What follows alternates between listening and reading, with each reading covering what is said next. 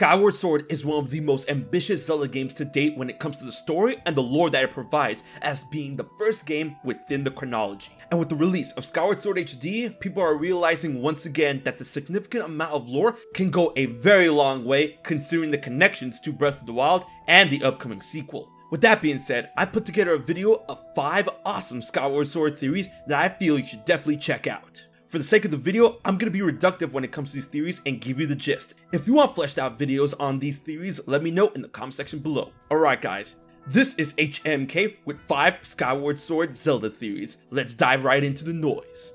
This theory states that the ancient cistern in the Faeron region was actually built over the area where Demise and his horde of demons crept out of the earth. Below, on the bottom area of the dungeon, you see a dark, evil-like area filled with cursed undead bokoblins and demonic-looking structures in the walls. This area is thought to be the closest you can physically come to the underworld, considering that cursed bokoblins drop evil crystals, which are literally pure crystallized malice, and that they fear the shield that would go on to become the goddess shield. It adds more to the claim. The idea is that Demise, as seen as the imprisoned, broke out in a forest-like area that could be considered Faeron near Lake Floria, but didn't get very far since he was sealed around the sacred grounds. Due to the area becoming a breeding ground for malice and evil since it's a path to the underworld, it was decided in ancient times to build the cistern there and adorn it with holy and blessed relics, being based on real-world aesthetics of Buddha, in hopes of purifying or at least limiting the demonic area beneath. As Demise came from the underworld, it is heavily suspected that this underworld can be the same as Lorule from A Link Between Worlds, considering it's the dark counterpart aesthetic compared to that of Hyrule, and the fact that it's also called Lorule lends to this theory. It is believed that Demise could have been a dark envoy and hero to Lorule, so much so that he was Hylia's counterpart's chosen hero sent to take the Triforce from Hyrule. That also gives the idea that their Triforce in Lorule was actually destroyed very long ago. This is backed by the upside down Triforce symbol on Demise's sword and Yuga's obsession with Ganon, who indeed is the product of Demise's curse. Pretty simple, but it goes a long way. You know them time shift stones? Yeah, those pieces of ore that are able to turn back the clock in localized areas and lead to some of the best puzzle designs in Zelda? Yeah, so these stones are blue in color and are located near the original Temple of Time and have time manipulating properties. It is theorized that the Ocarina of Time is actually made from the last of these stones, allowing the instrument to be used to travel through time. Now, this theory is quite the rabbit hole, so keep up.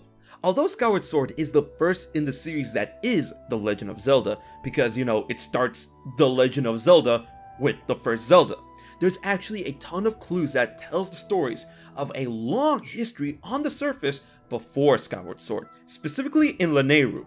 The theory states that it was the city of the future yesterday.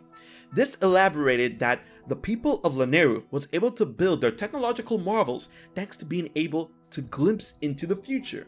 This would explain why the original Temple of Time was adorned with the royal family crest long before the existence of Hyrule and the original Gate of Time's location. This will also lead to the theory that Hylia was specifically a warden deity to Nehru due to their matching blue aesthetic, and that Zelda throughout the ages would be associated with the Triforce of Wisdom.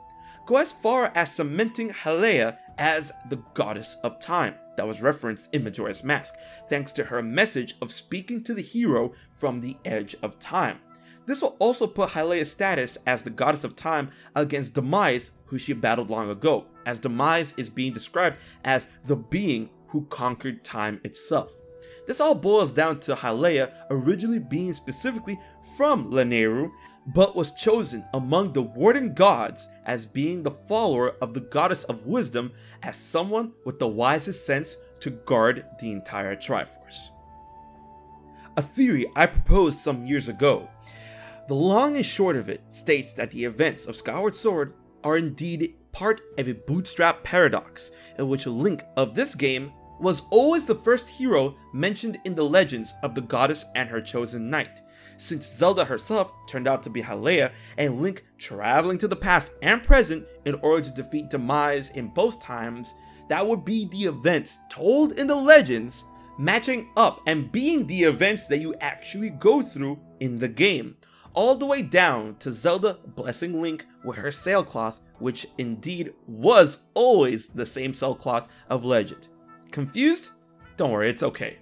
And there we have it, 5 Skyward Sword Zelda theories that I felt should blow your mind and get you hyped up for the prospect of Breath of the Wild, Breath of the Wild 2, and the entirety of the Legend of Zelda series. If you enjoyed this video, please like, share, favorite, and most importantly subscribe to HMK, and let me know in the comments if you want another video like this and if you want more videos of these theories fleshed out.